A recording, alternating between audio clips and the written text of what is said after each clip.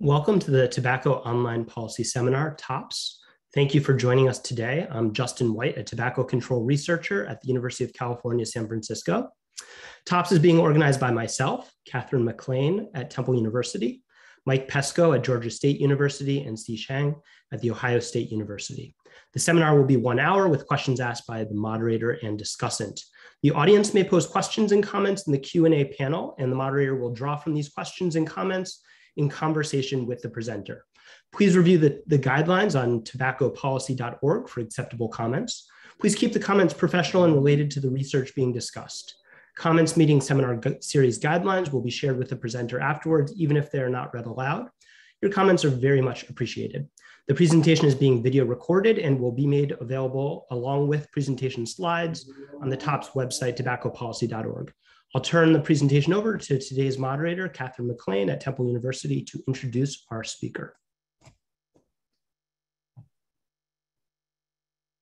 Today, Dr. Julia Dennett will lead a traditional paper presentation entitled The Long-Run Impacts of Cigarette Taxes on Smoking. Dr. Bennett is a health economist and a postdoctoral researcher in the Department of Epidemiology of Microbial Diseases at the Yale School of Public Health. Her research examines the determinants of health with a particular emphasis on health policy, substance use, and infectious disease. In addition to her work evaluating the long-term effects of cigarette taxes on smoking, Dr. Bennett's current projects include the efforts to evaluate the impacts of harm reduction initiatives and Medicaid expansion on the health of people with opioid use disorder. She received her PhD in health policy, economics concentration from Harvard University, and a BS in economics from MIT. Our discussant today is Mike Pesco of Georgia State University. Dr. Dennett will be presenting her research in 2 segments. We will have a pause after each segment to allow for questions. Dr. Dennett, thank you for presenting for us today. Thank you so much. Thank you so much for having me here. I'm very excited to be presenting today. So can everybody see my slides? Perfect, excellent. Thank you again for having me. In particular, thanks to Mike Pesco and Catherine McLean. I am presenting some work today that looks at the long-run impacts of cigarette taxes on smoking. And so I'm currently in the process of revising the working paper for this draft. And so I'm very excited to hear any specific comments or suggestions at this stage in the research. So just to discuss my disclosures, so the funding for this research was supported by the National Institute on Aging, the Agency for Healthcare Research and Quality, the National Science Foundation, a dissertation completion fellowship, and the content is solely my responsibility. I have never received industry funding and have no conflicts of interest to declare. So just to preview this discussion for today, first, I'll go over the motivation and my research question, which is how does life course cigarette tax policy affect long-term adult smoking behaviors in the United States? The data I'll be using is the smoking behaviors of respondents aged 18 to 64 from pooled 1984 to 2010 behavioral risk factor surveillance system data linked to state cigarette excise taxes. And so the final analytic sample here is actually represented 25 pooled years of adults over 6 decades of birth cohorts. So it's a very large data set. My empirical strategy is going to be a variation of a 2-way fixed effect strategy that exploits current and historical variation in cigarette taxes within states. And so just to preview my results, I find that cigarette taxes over the life course prevent people from starting to smoke, smoking initiation. It causes adults who smoke to reduce the smoking intensity in the short run. And over the long run, actually leads to quitting. And I'll also, after the results, describe a series of robustness tests that I've either undertaken or am considering taking to look at the validity of my findings. And then finally, as a policy exercise, I use my results to estimate the long-term impacts of a modern tax hike. So this is a large tax hike of roughly $1.25. And I find that this translates into 40 to 70,000 fewer deaths from smoking-related causes over the next 20 years. So first, just to describe background and motivation for this study, I think don't need to go too much detail for this audience, but so cigarettes are the main cause of preventable mortality in the US. They are responsible for almost 500,000 deaths each year, including deaths from lung cancer, other cancers, heart disease, respiratory conditions. And this is due to the cumulative exposure to chemicals in cigarette tax smoke. And many policies have been implemented to prevent or reduce tobacco use. And so today we're going to focus on state cigarette excise taxes. And currently, the literature has found that cigarette tax hikes appear to have a limited impact on current smoking behaviors. However, the effects of these tax hikes may actually take some time to develop. So we'll be looking at whether or not the effects of tax hikes develop over the long run, and whether or not it just takes time for smoking behaviors to adjust in response to tax hikes. So previous research on the long run effects of cigarette tax hikes tend to focus on the teenage years. And so this makes sense since the goal is often to prevent initiation in the first place. And 90% of adults who started smoking reported starting smoking by the age of 18. And so this literature finds that teenage tax hikes do indeed decrease later adult smoking. However, a currently unexplored area is the effects of long-term cigarette tax hikes that occurred during adulthood. So on the one hand, exposure to tax increases may limit long-term smoking. However, on the other hand, tax hikes may actually fail to alter the established smoking behaviors of adults who smoke, which suggests the need for alternative interventions to reduce smoking. And so this analysis is going to examine the impacts of life course cigarette tax policies on long-term adult smoking in the US. And so this is going to look at both the tax hikes that occur during the teenage years and tax hikes that occur throughout adulthood. So to discuss the data, so the first thing I did was construct a timeline of cigarette taxes from 1950 to 2011. And this is represented as tax per pack of cigarettes in real 1982 dollars. And so I find that you can see it in this graph as this blue line. I find that the real cigarette tax fluctuates over time. Beginning in about 1950, it rises through the early 70s. And then it falls through 1980 and then starts to slowly increase again and then dramatically grows after 2000. So this is the variation I'll be using in the analysis. So I also include some other controls of other policies that were implemented in this time period. So the first is 100% smoke-free laws, which prevent smoking in certain public settings, so workplaces, restaurants, and bars. And I also include compliance with SINAR regulations, which prohibited tobacco sales to children. And then so the effects of these were the compliance with SINAR regulation was assessed by us through surprise inspections.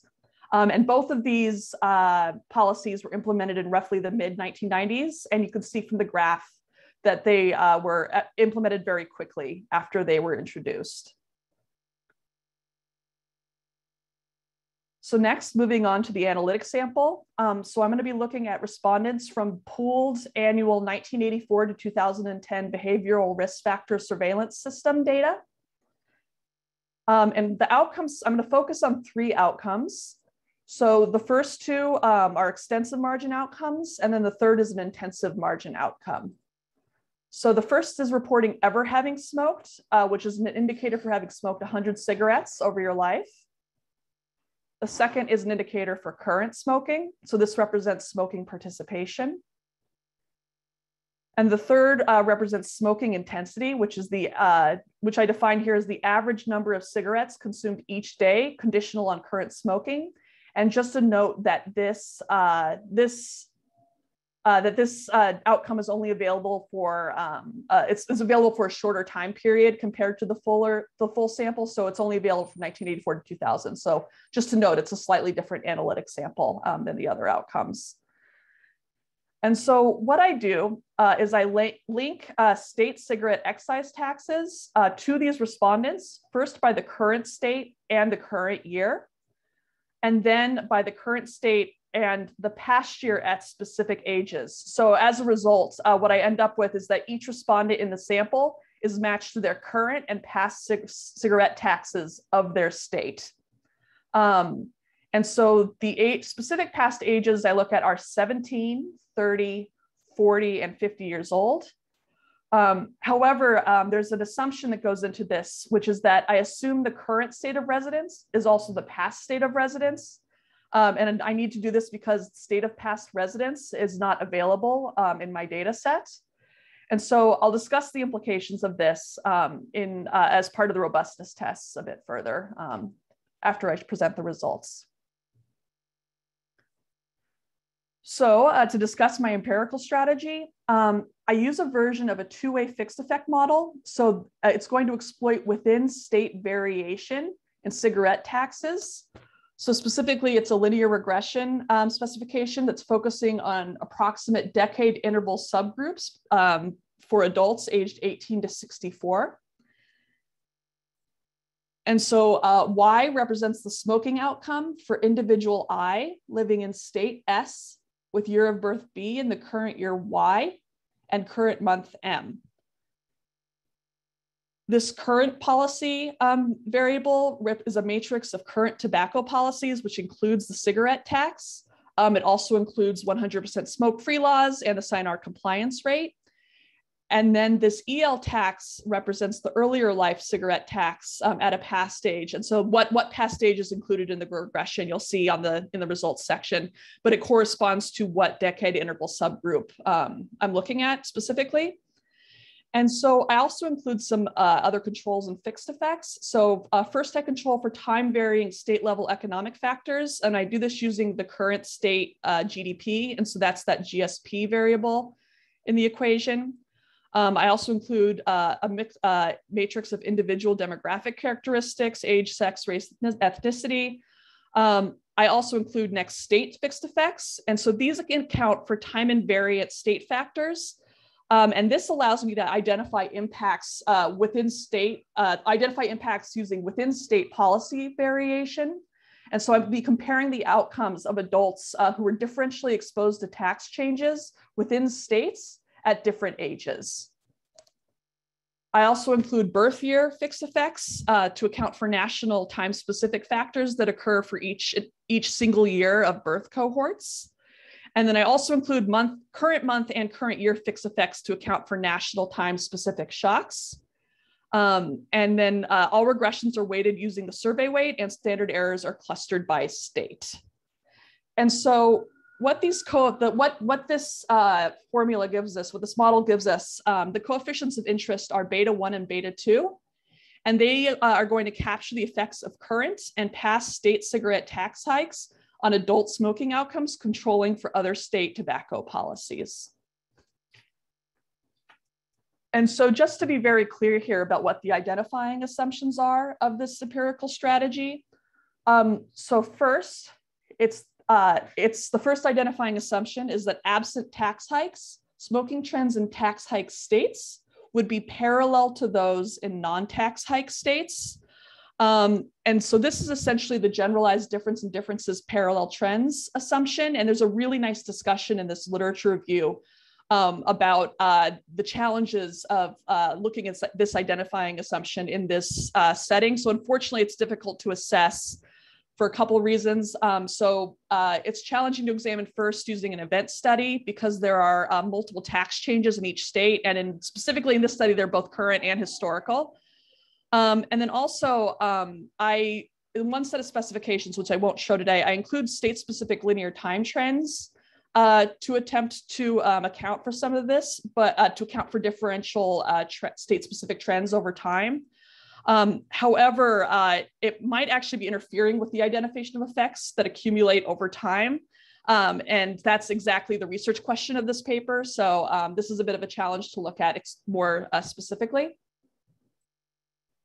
I also include, so another identifying assumption is that there are no unaccounted for state level shocks that simultaneously affect cigarette taxes and smoking. And so I'm able to take additional steps here to test for these issues, and I'll discuss them in the robustness tests.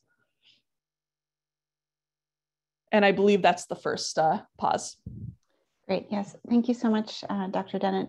I think we have one question in the Q&A, and please, audience members, feel free to share your questions. There's a question from Norbert Schmidt. What about confounding factors such as switching to alternative nicotine products such as e-cigarettes, sniff, or snus? Yeah, absolutely. That's a great question. So for e-cigarettes, my time sample is limited. So it ends in 2010. So unfortunately, there's no information on e-cigarettes at that point. I also believe, I can't remember if the behavioral risk factor surveillance system survey also includes information on alternative tobacco products. I don't look at that, but I think that's a really, that would be an important thing to look at in future. That's an outcome I'd be really interested in looking at. I'll check if it's in there and run it. Great, thank you. And maybe we'll see if Mike has any questions, our discussant. Yeah, thank you, Julia, for kicking this off. A few comments, and then maybe you can kind of respond to it, and then I'll circle back. I think I got one more smaller kind of question. I mean, you mentioned that there's recent studies suggest little kind of cigarette tax responsiveness, right? And I think that has been shown for some populations very recently. Obviously there's a big body of work, suggesting that there have been sizable effects historically, right? And so, I kind of wonder if the story here is kind of like, depending on what decade we're in, basically, like we have different, we're on different parts of the demand curve of smokers, right? And in more recent years, we might really have hardened smokers, right, that are difficult to, that just have very strong preferences for smoking, I guess, right? And so they're very less likely to be responsive to policy changes like cigarette taxes recently, right? And so I kind of wonder, like, how if that is the story, then how do we think about kind of your work here? And are you kind of measuring? Are you measuring, like, we're looking at long-term effects, right? Would those be extrapolatable then to present day smokers? Maybe if these are really hardened smokers, would we expect to see the same long-term effects for this current cohort of smokers compared to historical cohorts of smokers? Or is your results pretty much only kind of specific to the types of smokers that have existed in the past and how they were responsive to tobacco policies kind of over their life course? Yeah, so those are those are great questions. So the answer to the first one, which please clarify if I misunderstood, but essentially that the analysis is there's cohort effects kind of going on. So it's looking at the effects of these tax interventions on smokers who existed in the 80s and the 90s and the 2000s.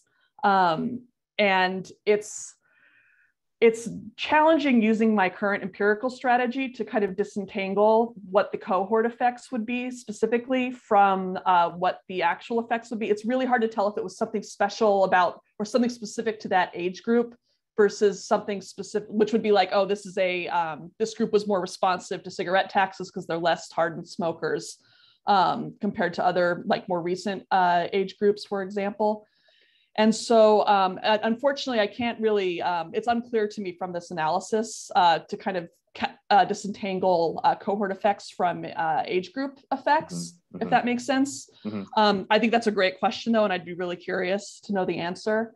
And unfortunately, I have another kind of unsatisfying answer for the second part of the question, which is what I expect if we did this again using, or if I did this again using data from the 2010s, what would this look like? So I'm not actually sure. I'd be curious to see because there are more. I know e-cigarettes are a much bigger, smoking e-cigarettes is much higher prevalence now than it was in the past, obviously. And so I think I would have to look more carefully at like what the composition of these specific smokers, of the people the adults who are smoking in my sample, what they look like. Yeah, and actually that was something I was going to recommend. There's not enough data 2010 forward, right? But I do wonder if you could break apart your data at least into two different samples, 1984 through maybe 2000 and 2010, and kind of, I guess you won't have all the age groups in the most recent set of years, right? But I wonder if at least some of the effects would look similar for the younger age groups across both kind of parts of your data that you have, right? Which would then, in that case, it would suggest to me this is more of a consistent story and isn't specific to that particular point in time, right? So that might be interesting to try. And I guess, is it, so we're looking at teenage taxes, right? And you might be aware that I have some work that looks specifically at the effect of cigarette taxes when during when the infant was in the gestational period, right, before coming into the world. And so, is it a fetal origins story, or is it, a teenage the effect of the tobacco environment during the teenage years? Is that's what drives future behavior? Yeah, absolutely. So to the first part, I think that's a great idea, breaking it up by like pre-2000, then 2000, 2010. And so the cutoff here from choosing 2010 as a cutoff was actually more just because they changed the survey design for the behavioral risk factor surveillance system data. So 2011, they switched to cell phones and did it's a phone survey. So they switched to using cell phones and did some other survey changes. So that was more like a methodological decision, but I could absolutely pull 2011 to current and then also have that as a third sample looking at it independently. So I'll definitely be doing that. And then I also wanted to, so the prenatal effects of cigarette taxes, I'm really interested in that paper, and it's that actually was the initial motivation for this study, was trying to find an instrument to use to look at prenatal smoking. But then I ended up just focusing on the first stage because it was a very interesting. That ended up being an interesting question. But yeah, it's that's a huge translating this into actual health benefits is a great research area. Yeah. And it's cool how you use the signer compliance rates, right? So I'm no expert on this program. There might be other people in the audience that know a lot more about this program than I do. But with just one note of caution, what my understanding is of that program is like states basically have kind of incentives to game the systems in order to keep their grants coming from the federal government, right? And so they have wide latitude in terms of how they carry out the inspections, and they might try to carry out the inspections in a certain way to meet certain thresholds, for example, to continue getting state funding. So just something to be aware of with respect to that program. I think that's one of the reasons in more recent years, I think a lot of people, they like using the FDA compliance inspection programs because those are at least carried out by a federal authority, right, in a consistent way, right? I still think it's an interesting part of your paper. I just wanted you to be fully aware of some questions, some limitations of the program maybe and how it might be difficult to study. But so that's great. My questions, comments at this point. Thanks. That's fantastic. Thank you so much. Yeah, I'll look into using that instead. Great. Thank you so much, Mike. I just have a couple of questions, or a few questions from our audience. Don Kenkel has a question about how much do you really need to worry about the change in the post-2010 methodology of the BERFs, given that you include year fixed effects? Yeah, so that's a really good point. I did it was partially also just out of concern that the specific questions would have been changing over time, and it was a pretty big data set anyway at that point. So it was also like a limitation, I guess, a computer limitation. But that's a great point. I think what I'm going to do in the future is try to pull all of these years together, including post-2010, so I can look at some of these other great questions that have been coming up, and then kind of separate it into 3 periods. Sounds like a good way to actually take a look at this. So yeah, thank you for that question. Great. One more from Ken Warner. Concerning your first assumption, are you concerned that taxation may be in part endogenous, the result of states in which smoking is less favored, prevalence lower and possibly declining faster. Does that challenge the assumed parallel trend pattern in tax hike and non-tax hike states? Yeah, absolutely. So that's something I actually talk about during the robustness test is concerns with policy endogeneity. And just to briefly preview what I do. So I end up doing a couple of robustness tests to try to account for some of that. One age group appears to be affected, but otherwise the results appear to be somewhat robust, mostly robust to that concern. But yeah, that's absolutely something I look at as a real concern here. Great, thanks. And just a very quick clarifying question. Could you, Cass Adams asks, can you please say again approximately how many thousand early deaths could be prevented from cigarette tax increases? Or if you're going to return to that soon, totally fine to return to that. Yeah, so it's I don't get into the really just for time constraints. I don't really get into the nitty gritty details of it, but it's about it's like a back of the envelope type simulation. I come up with 40 to 70,000. Great, thank you so much. I think we're clear now. Please continue. Great, perfect. So just to quickly recap where we're at. I'm going to look at the effects of current and past state cigarette tax hikes on adult smoking outcomes. And so just to show the results, first, I'm going to look at the effects of current and early life taxes on ever having smoked, which is an extensive margin outcome. And so just a quick note on how to interpret these tables, because they are a lot on first glance. So each column is a regression that includes both the current tax and then an earlier the tax at an earlier age. And the coefficients can be interpreted as the impact of a $1 increase in real 1982 dollars on the probability of ever having smoked. And so, as you can see from this table, kind of consistent with some of the research that's coming up, is that there seems to be a limited effect of current taxes on this outcome for all age groups. Oh, I'm sorry, this isn't consistent. This actually makes sense. That's the next slide.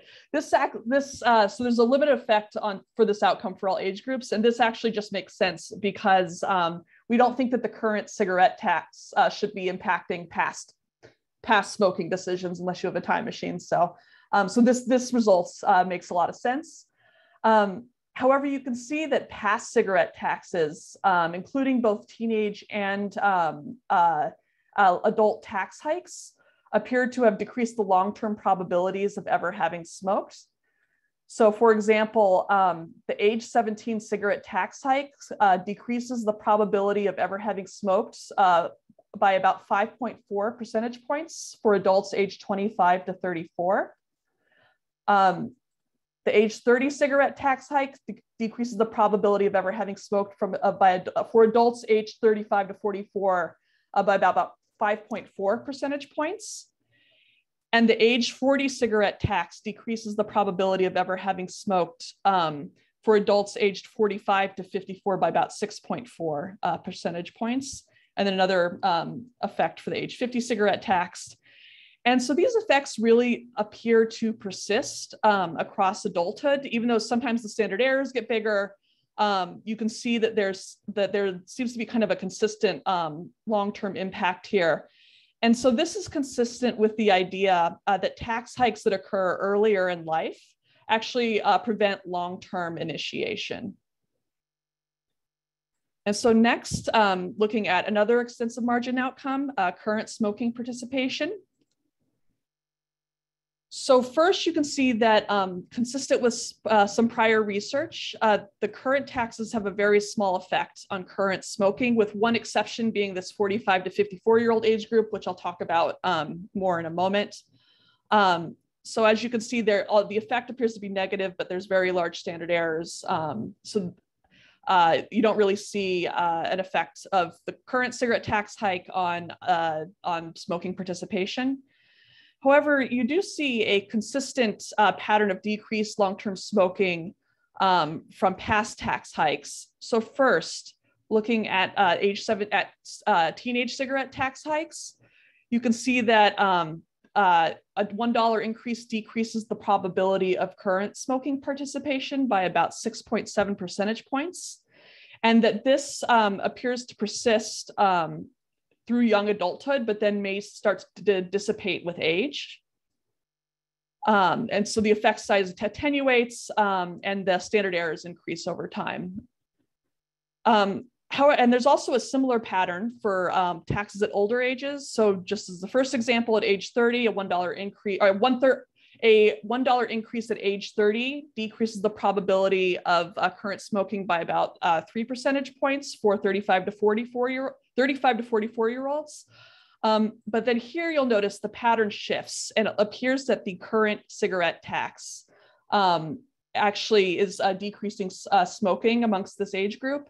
And so it could be, as Mike brought up earlier, that this could just be just a cohort effect just from when this was actually happening.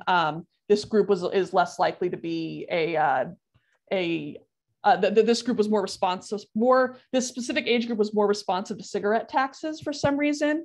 Also, though, I just want to note that in the robustness tests that include controls for policy endogeneity, this result actually attenuates completely.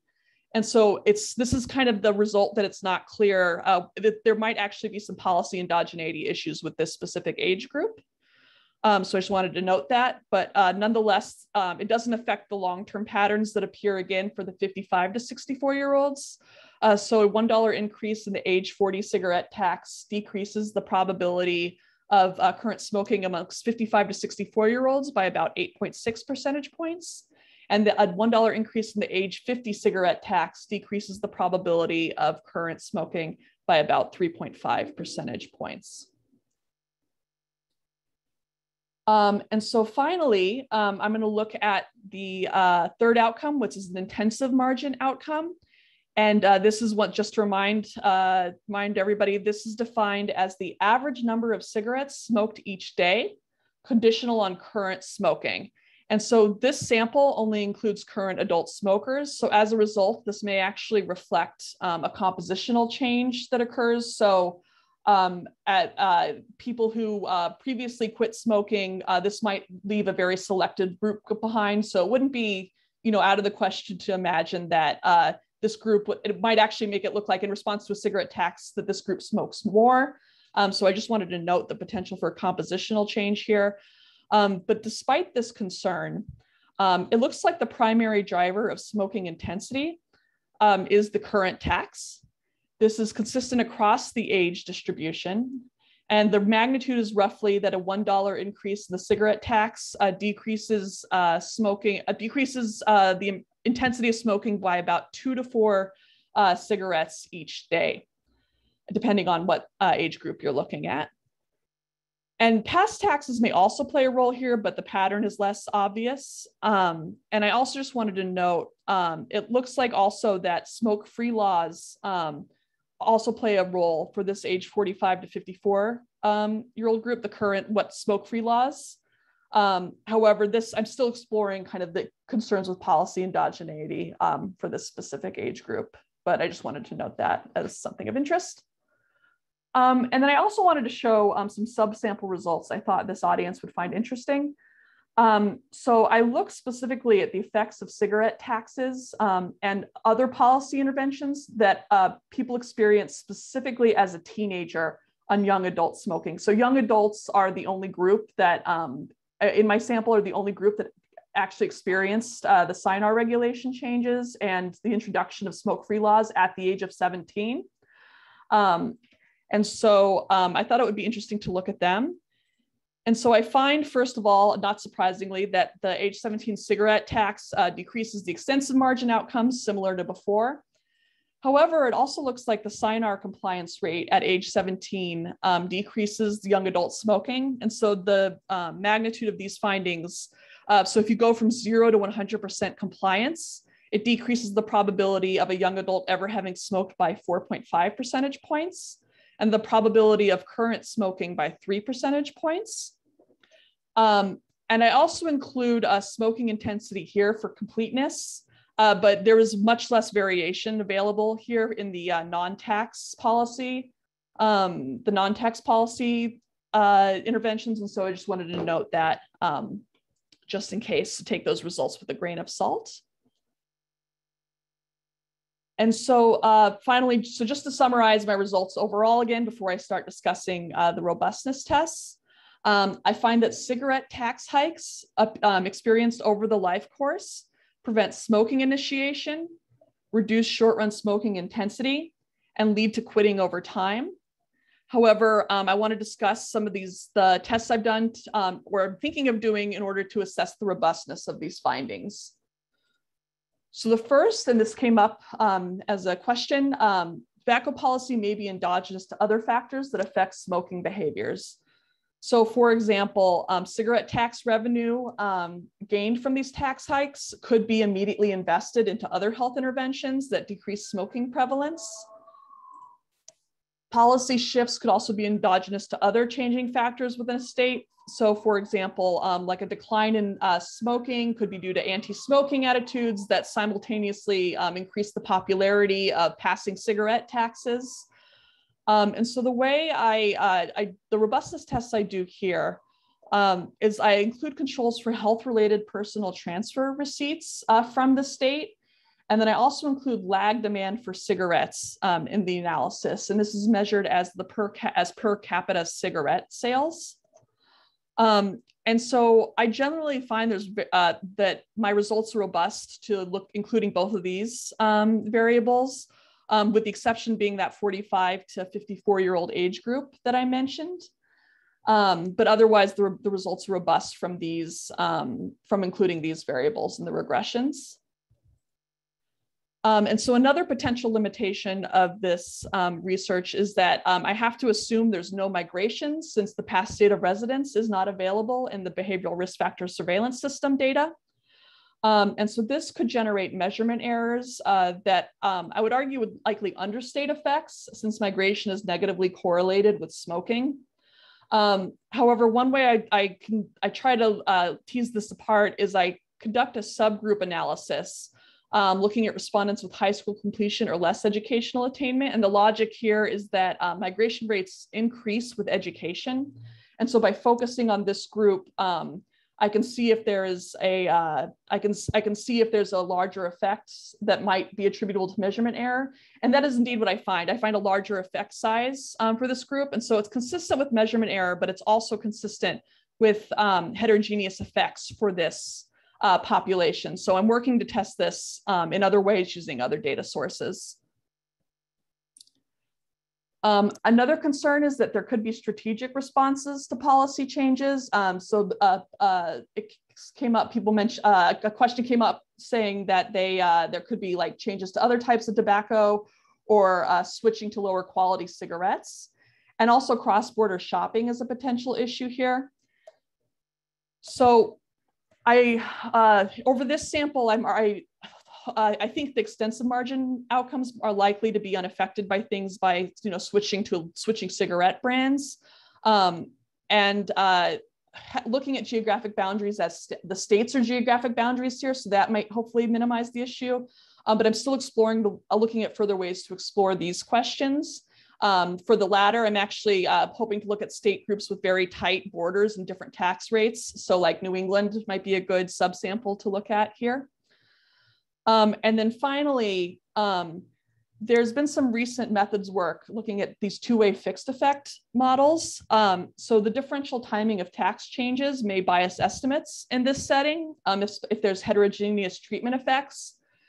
And so the adjustments I can do for that are further complicated because the treatment here is continuous. It's a non-binary treatment.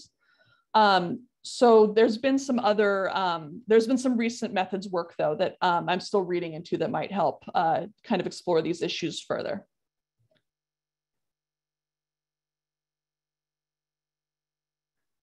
I think that's the second break.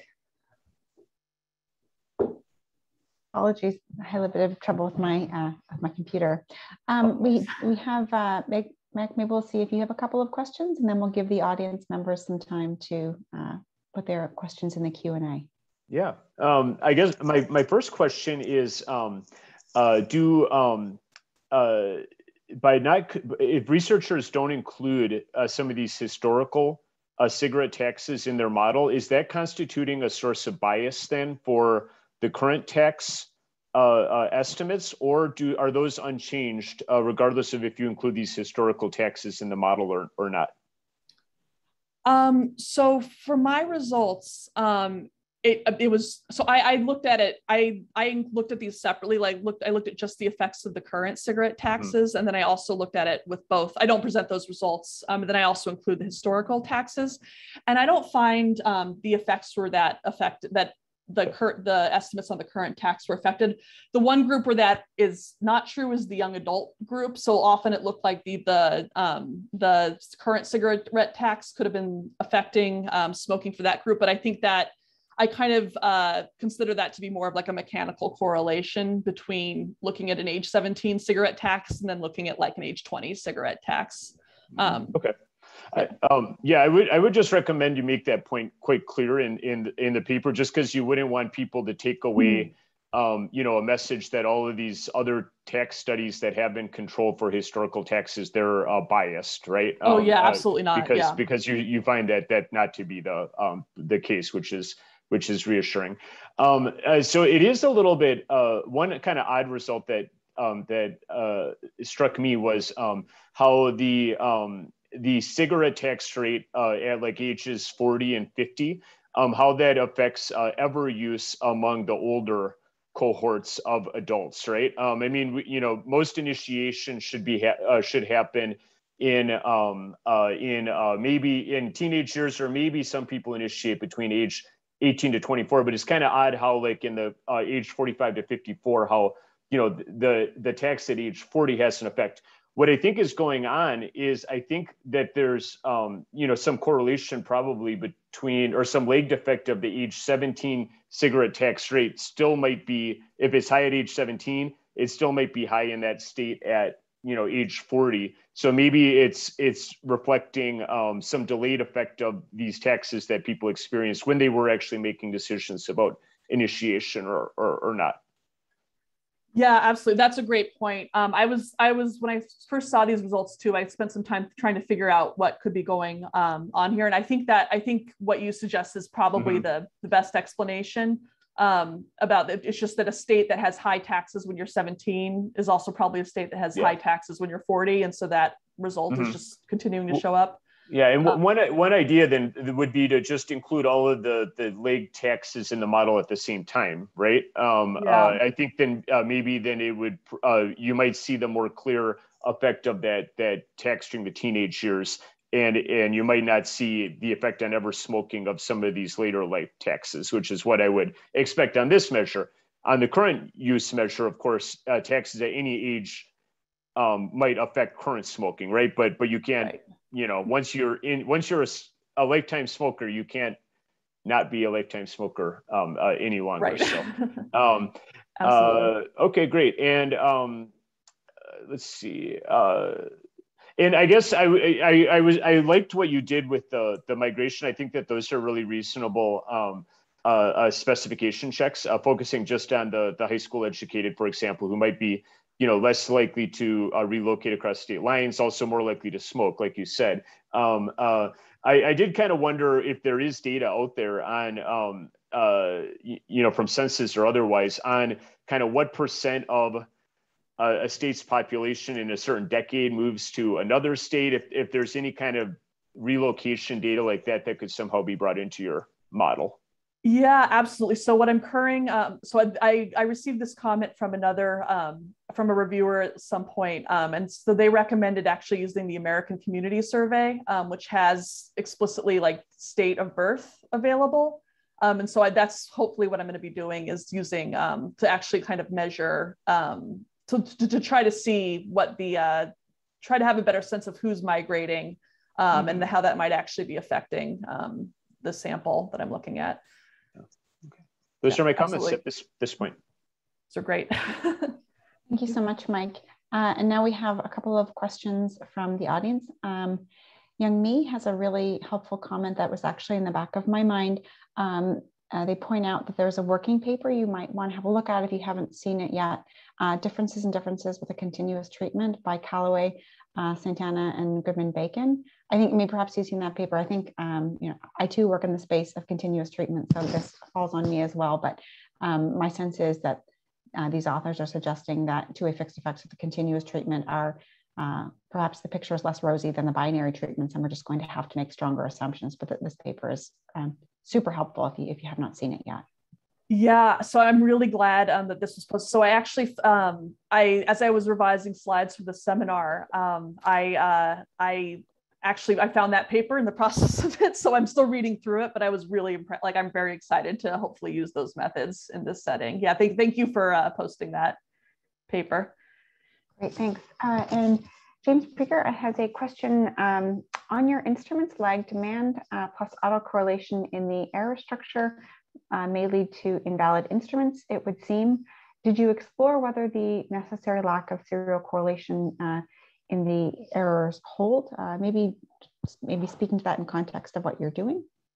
Yeah, so I actually haven't checked that, but that's been on my something that I've been very curious in, because I think that's a very important point, because that is obviously there's going to be a correlation between demand for cigarettes within a state, but also like whether or not people are actually participating in smoking. So that's a really great point. I haven't checked it yet, but that's absolutely something that I will be doing. Great, thank you. And then there's a comment from Skip Murray just speaking a bit about the SINAR program. This requires states pass at least 80% of compliance checks to receive funding. This person is in Minnesota. Not all businesses are checked annually for SINAR compliance, which are checks outside of the ones done to comply with state regulations for one check per year. The FDA compliance checks are also not done on every businesses or even every businesses when they come to town. Perhaps maybe just some additional details on the SINAR program that may be helpful. That's great. Yeah, perfect. Great. Thank you so much.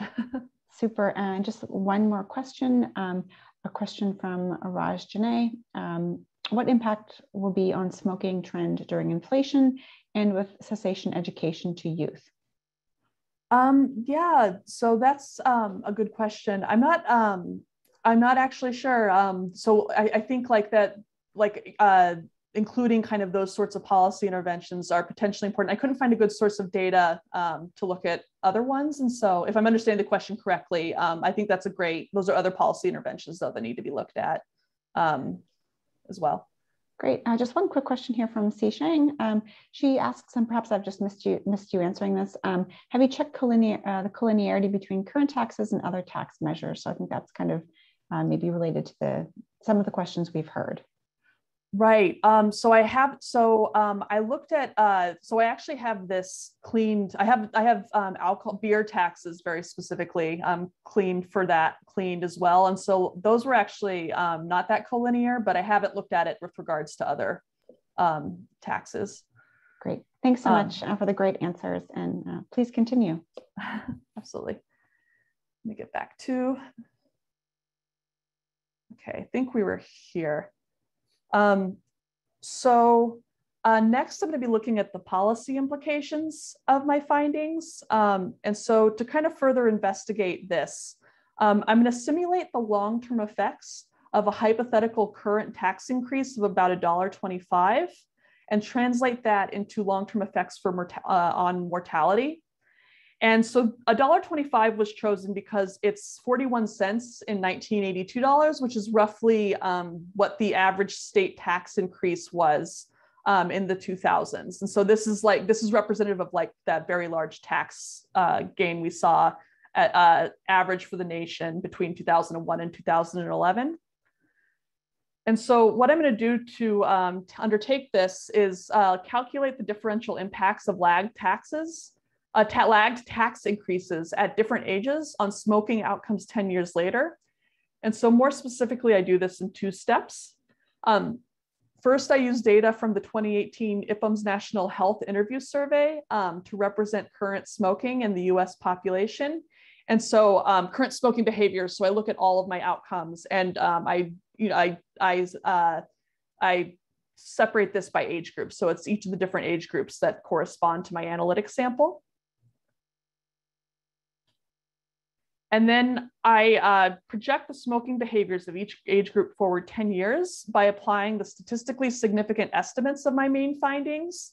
And so what I end up with is that is effects that represent changes in smoking behaviors due to a 2018 tax hike for each age group in 2028. So just to show the results here. So I find in 10 years, it decreased that a $1.25 tax hike decreases the probability of ever smoking by 2.1 percentage points, current smoking by 1.2 percentage points, and smoking intensity by 2 cigarettes a day. And so just to show what this looks, an example, so this is for the percent current smokers outcome. And you can see that I weight this by population, so you can see what the effect would be for each age group roughly. But this aggregate 1.2 percentage point difference is then what I use to do a back of the envelope calculation to translate this into mortality improvements. And I do this using risk charts of death from smoking related causes over the next 10 years. And so what I find is that this decline translates to around 43,000 to 69,000 or 40 to 70. I think I put fewer deaths from smoking by 2038. And so just to conclude, in this study, I evaluate the effects of exposure to cigarette taxes over the life course on long-term smoking in the United States. Overall, I find that cigarette tax hikes prevent long-term smoking initiation, cause adults who smoke to smoke fewer cigarettes in the near term, and then over the long run, actually lead to quitting over time. And so the policy implications of my findings, the first is that although cigarette tax hikes appear to have a limited effect on current smoking, they might be having a large impact on long-term smoking.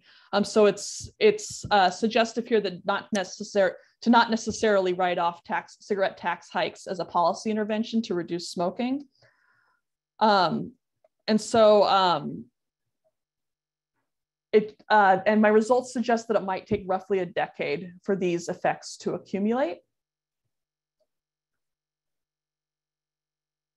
And then kind of a second policy and implication here is that anti-smoking interventions should target older age groups in addition to teenagers and young people. State cigarette excise taxes may be particularly important in this context, since a tax hike will end up affecting all ages as opposed to youth access restrictions or some of the other tobacco 21 laws that we've seen recently. And it's also important because there are substantial mortality and morbidity benefits from quitting smoking, even at older ages. So adults who previously smoked but quit in their 60s still experience large reductions in mortality after the age of 70, compared to individuals who continued to smoke. And people who quit smoking reduce the risks of heart attack within 1 year, stroke within 2 to 5 years, oral and throat cancers within 5 years, and lung cancer within 10 years. And so that's it. Thanks so much for the really great talk. Mike, do you have any questions at this point? Yeah, just one. First of all, thanks so much for the presentation. I think this is really exciting work. I thought that your kind of takeaway point that it may take a decade for the effects to accumulate. It kind of made me think of there might be an ability to do kind of a back of the envelope. We know that generally it takes people multiple quit attempts before they are successful. So I wonder if, maybe what we're observing is we see people when these tax hikes happen, they start the effort to try to quit, but they're only successful, many years later due to, failures in being able to. So I just wondered if there might be a way to kind of take knowing success rates in quitting smoking and knowing information about how many quit attempts people make in a year to try to see if that matches up with the decade that estimate that you provide with your work. Yeah, that's a great idea. So I think that's a very good story as to what might be going on. Is that it's not just like an increase in tax rates and then people immediately respond. It's that it's actually just this kind of it's repeatedly going to buy more expensive cigarettes versus kind of like maybe an addiction capital type idea that's being built up. And so that would be a great just to actually actually see what quit attempts look like and how that corresponds to these results. Yeah, that's great. Thank you. Thanks so much, Mike. We just have one question in the Q&A, so audience members, please do feel free to add your questions. We have a question from Norbert Schmidt. Can you differentiate the tax impact on the smoking status of multiple socioeconomic groups? So that is absolutely something that could be done with this data. I don't do any heterogeneous effects by socio-demographic groups in this analysis. That's absolutely something I can consider doing in the future because there's a rich set of demographic variables available in this data set. So yeah, that's a great idea. Great. And just one question for me, and just as you've been speaking, I know you mentioned earlier in response to your question that there are challenges in this type of analysis where you are trying to differentiate sort of age effects from cohort effects. Mm-hmm. Have you thought perhaps of, and this would require getting more data, which is always kind of a pain, but there are cohorts out there, like for example, NLSY 79 and 97 as well, where you could at least look at smoking at different ages within that same cohort, which might allow for some suggestive evidence on speaking to that differentiation between cohort and age effects. Yeah, actually, that's a really helpful idea because I think that's important for policy implications too. Just to see if the current, just to actually differentiate, as Mike was saying, if the current cigarette tax, if the limited effects are due to kind of the current environment of the current composition of smokers, or if it's like a cohort effect. So that's absolutely real. That's a great idea. I'll look into doing that. Great. Thanks so much. I think we have cleared the Q&A. So thanks for the great answers and the great talk. Thank you. Thank you ever so much for all of the really helpful comments and questions everybody's been asking. It was very exciting to be here today. So thank you again. I appreciate it. Okay, we are out of time. Thank you to our presenter, moderator, and discussant. Finally, thank you to our audience of 120 people for your participation. Have a top-notch weekend.